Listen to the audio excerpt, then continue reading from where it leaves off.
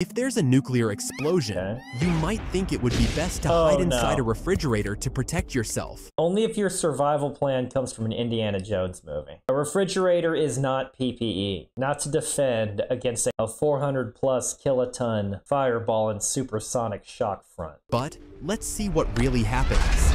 The fridge can offer a lot of protection from the initial heat and radiation. No, not even a little bit. A typical fridge wall is about 0.5 millimeter steel skin, and even if it was lead, that wouldn't change anything. Basically a soda can with aspirations. Radiation protection requires mass density and thickness. Think meters of concrete or water. And the heat, the fridge won't block it. It'll flash char, deform, rupture, and crush you. And that's assuming you're outside of the range of the fireball. The explosion.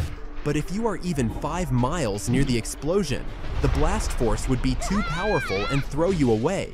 If you're out in the open, 5 miles, depending on the yield of the weapon, is actually far enough that if you're indoors, you're probably going to be okay. Just keep away from windows and stay inside for at least 3 days to prevent exposure. And there's a 9.3% chance you'll survive that. What kind of thin air did he pull that number from? Again, you're better off just being indoors. Your survival rate at 5 miles is going to be way greater than that. The fridge would lower your odds. At that distance, the fridge only helps if your goal is death by head trauma in an appliance.